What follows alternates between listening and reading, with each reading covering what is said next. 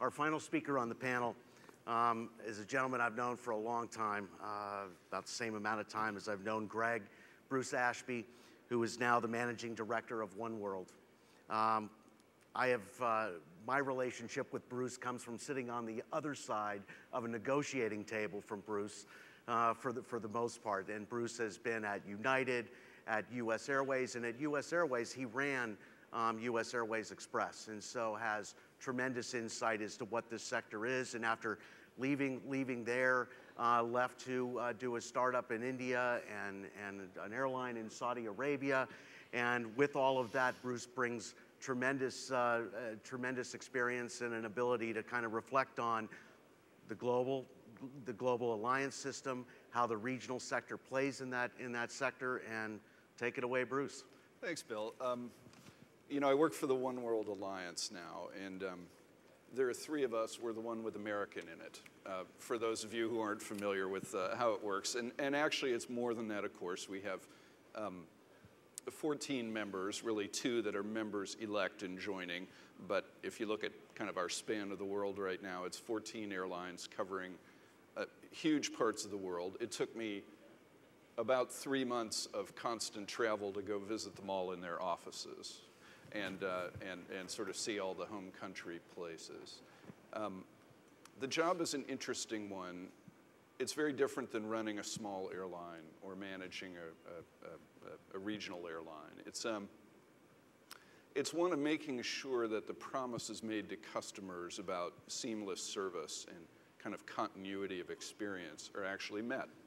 So when we say you'll get your frequent flyer miles when you fly on airline XYZ, when you go from Appleton to Beijing, to use the example earlier, that you actually get them, and that your bag arrives, and that your airport experience works, and that when you, as it were, you know, leave your normal nest and go out into the world and fly to other continents, that you're treated with recognition and care. And a lot of my job is just to make sure those things actually happen, that we deliver what we promise, that we measure what we do, and that we're always trying to think of new ways, of course, to make more money and reduce cost. But the big part is to make sure we deliver. It's not so different. Interestingly, wherever you go in the world, the issues that you face are similar. The issues with the airports, with fees, with taxation, with smart ideas that are there to take your money and give it to someone else. That happens everywhere. And you hear it from all the airlines, and it's a great kind of collage to go look at how they handle it in their different countries. I've learned a lot from that. There are many techniques in the world used to do things that our laws and systems don't allow, but you wish you could get away with them sometimes. And so here we are today. It's a great pleasure to be here again after many years of being overseas. It's great to be back in the U.S. I flew PSA yesterday to come down, and it was kind of like coming home again. It was a very nice experience. Right on. Thank you. I'm going to go ahead and throw a few questions out to the panelists. We really want the audience to participate, so please do. And for those of you in the audience who think that we're going to have a conversation on pilot scope clauses, we're not. So if you want to ask a question on pilot scope clauses, you can. But I don't have anything prepared. The first question, I want to go back to Mike a little bit. And one of the things that I'm interested in is, how do the low-fare carriers and the regional carriers compete in Europe?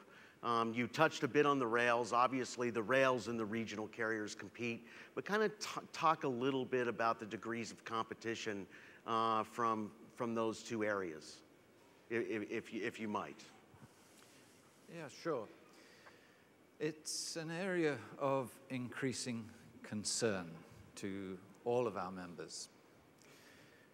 The initial problem is that they stole the coat. If you see somebody dressed up as a nun, you assume they're a nun. So they've called themselves low fare. Absolutely brilliant marketing move, because it distinguishes them from everybody else, when in practice they are not always the lowest cost for the passenger. We have seen in the last 10 years a progressive convergence between the traditional legacy carriers, the regional carriers, and the so-called low-fare airlines. You have additional costs because they don't always fly to the airport that they claim.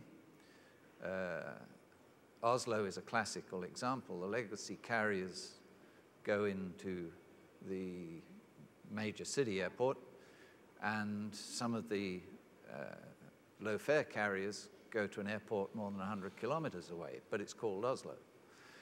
So there are a lot of additional fees that you pay for a low-fare airline. When you put the entire package together, very, very often, the legacy carriers are highly competitive. The regional carriers are highly competitive. Where we have a problem is that the regulations that exist within ICAO and within the European community regulations are either not applied, or there is a scope level at which they are not applied. Let me give you an example. There is a requirement within the European legislation for airports to be absolutely transparent on the charges that they offer to any carrier. Now, one of the constant allegations is that low-fare airlines get subsidies at airports. The scope on that legislation only kicks in above 5 million passengers per annum. So if you have a small airport where a regional carrier is operating, let's say, 5 or 6 double daily services with a 50-seater, they build up the routes, and then suddenly a low-fare guy comes in and is offered a sweetheart deal by the airport. That's perfectly legitimate because the legislation does not compel the airport to explain all of its charges.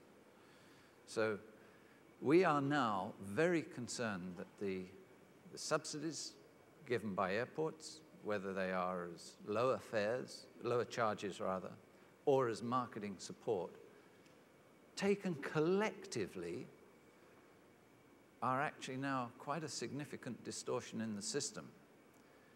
Now, we don't want to destroy market freedoms for either the airlines or the airports.